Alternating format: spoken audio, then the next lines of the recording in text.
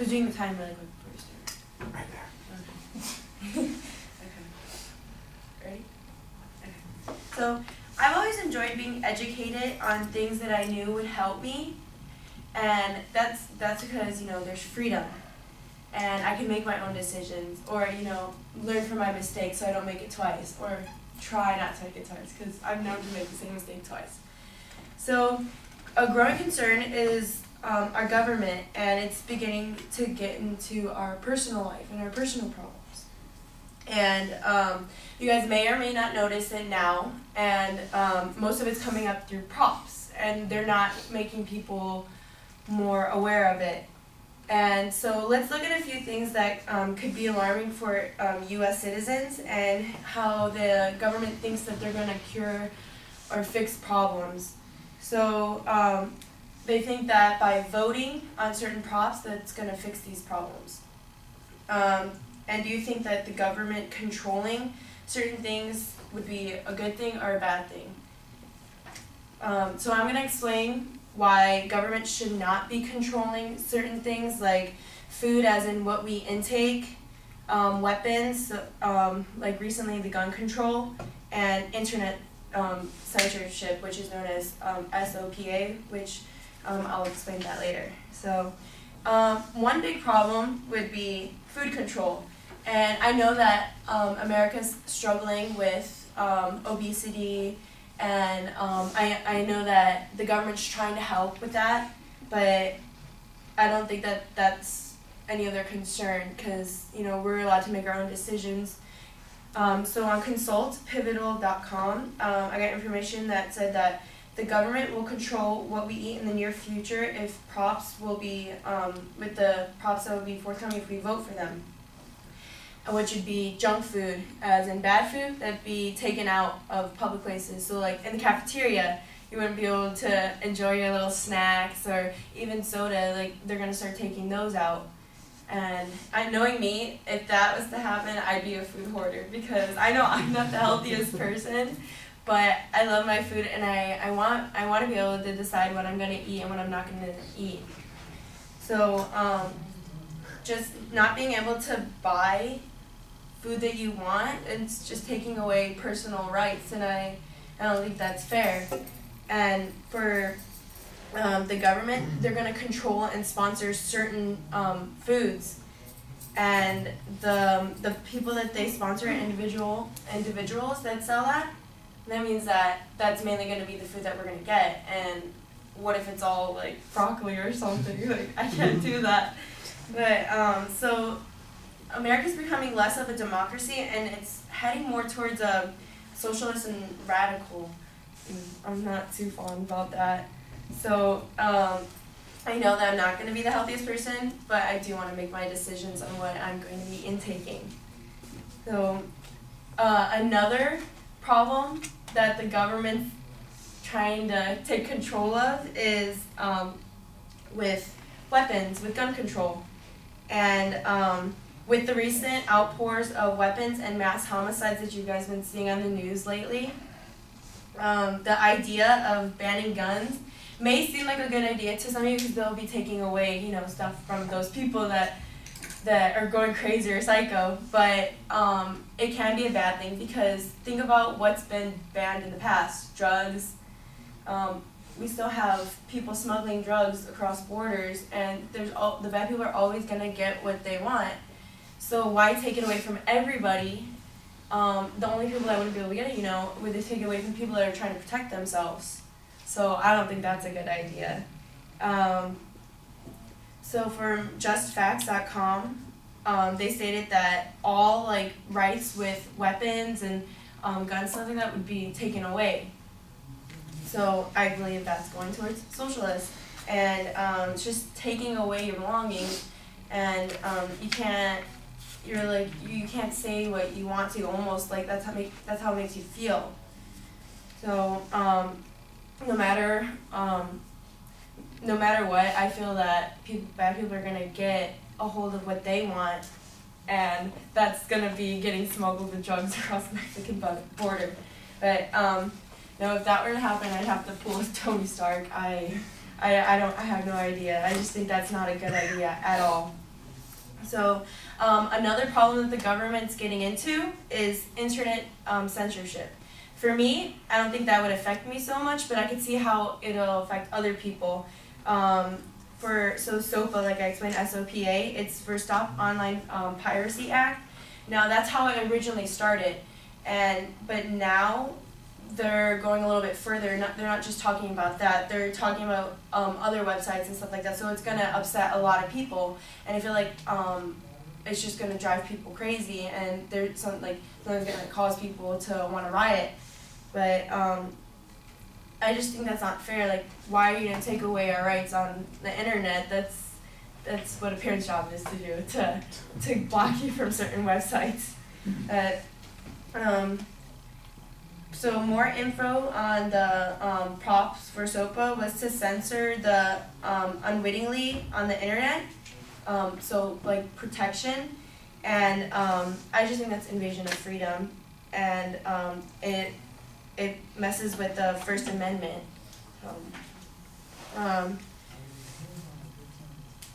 So for solutions, for the first one, I believe that the U.S. Needs to be more aware of the propositions that are coming up. That people need to be educated on this, so they're not just voting or watching those commercials that make you want to vote for certain ones, because a lot of them are going to be misleading. And it may not seem like a big difference now, but when those propositions are going to be passed, then you'll start to notice it, and then they'll just start to take effect. And we should be more aware of what we're reading and know what politicians are saying, because, like I said, a lot of them are going to lie to win. And I just think that it's just violating the First Amendment. And for internet awareness, the props would be increasing to vote against it. And I think that it's messing with the First Amendment, like I said, and that people should be able to feel like we have freedom, and that it shouldn't be taken away. So imagine yourselves with your kids in the future and being forced to buy government-sponsored food only, and weapons being banned, so there's no protection, and internet censorship, like I said, that will drive certain people crazy. Not me, because that won't affect me, but other people. And I think that we're a free country, so we need to stop putting up with that and push that we're a free country and make our own decisions. So like I said, those problems, solutions would be stay with the First Amendment, keep our freedom. Thank you.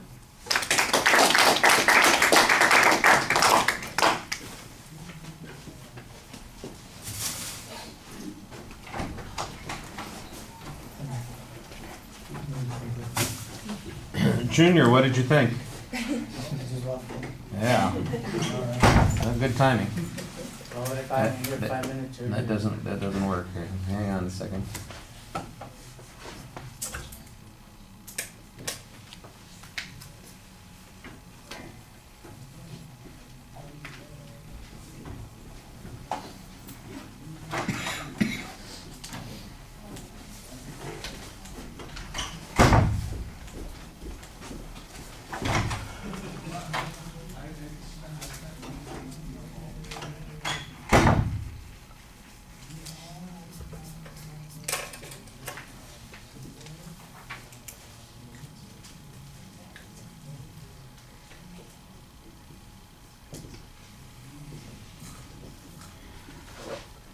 All right, well, the opening statement's pretty solid. You've got a clear statement of your point of view. It would be best if you didn't have to read it. The transition to government involvement is a little awkward, and I'm not quite sure where you were going on this particular point. It sounds like you were referring to propositions on the ballot, which may or may not be the case. SOPA is not a proposition on the ballot. The gun control, as you're describing it, is not a proposition on the ballot. The food things, since we have very vague references to them, there may be propositions on the ballot that deal with those, but you aren't specific about any of them. In California, for instance, if there are some propositions on the ballot that deal with those issues, you ought to use those as the examples to talk about. And I know that there was discussion last year about a food labeling law. There's discussion this coming year about increasing taxes on certain kinds of foods that are seen as being bad. I think that you want to be particular and specific when you talk about these ideas, because it's so ambiguous as to what you're talking about. So is Michelle Obama screwing my rights because she's telling me I shouldn't eat junk food, or encouraging me to garden or to prepare food at home? Is that a violation? Is that something that you see as being problematic? You mentioned this idea that they're going to take foods out of cafeterias. I guess that's the high school cafeterias or the elementary school cafeterias. Since the government's paying for the food, I assume that they can decide what they want to have. But how is that a limitation on people's freedom? I'm not quite sure that that's the same sort of thing. If I can still get all the soda and, well, I can't get ho-hos and fruit pies and Twinkies anymore. They're supposed to be coming back this summer. We'll see how that goes. You know, they're still available for sale someplace else. If there's a rule that says that the government's going to prohibit the sale of those things, you need to tell us what it is. As it is, it's just a very generic argument about a threat that you don't demonstrate is real. So I think that that's problematic. The same thing with the gun control argument. Why the gun control argument is being connected with the food issue and with the argument about internet censorship is you seem to be making this argument that there is sort of a paternalistic motivation somewhere in the government to try and take care of us, and that they're overreaching with that. And these are the examples you're going to use. You know what? I think that would be a clearer way of stating your idea. And then you can, but then you need to develop those examples a lot more, and they're just not really very well developed. The gun control one, for instance, is incredibly abstract. By the way, I think every time you cited a source, what followed didn't sound at all like it was a quote. It sounded like it was half of a paraphrase summarizing something that was in the source, and it doesn't really gain a lot of credibility because it's not direct and because there's not somebody who is stating a definitive point of view. On the SOPA topic, for instance, you mentioned that the government's going to be controlling content. You said, well, I don't care, but some people are going to riot. Well, I think you might want to point out, for instance, that SOPA was turned down by the government. You should keep referring to the government. By the way, the government is us. I think when people criticize the government, you have a legitimate reason to do that. But part of the problem is, you guys never saw this comic, I know, I've seen The Enemy and It's Us. Pogo is the name of the comic. There was this very famous, kind of art comic strip that illustrated this process. I mean, we're the ones who give the government the power. We're the ones who give the government direction as to what to do, and we're the ones who give them permission to do those kinds of things.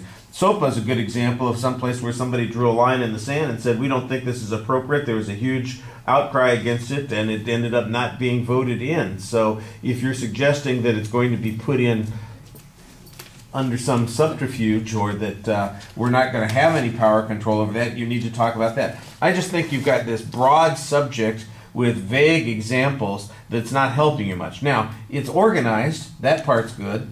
You do have a couple of source citations, but like I said, the problem is that the information coming out of those sources is really ambiguous. I thought that you did an okay job talking to the audience. I think you would be better off if you were not so script dependent at the beginning of the speech. And at the end you throw in a few things that I think are a little bit closer. This negative visualization, I like that idea. The notion that the government is over-energetic, I think you're on the right track there, but then making all the arguments about the politicians being lying, well, that's a popular claim, but without any particulars and without talking about something that applies to the subject that you're discussing, it just seems like it's a hollow attack that doesn't have much to do with the points that you're developing here. All right. Thank you.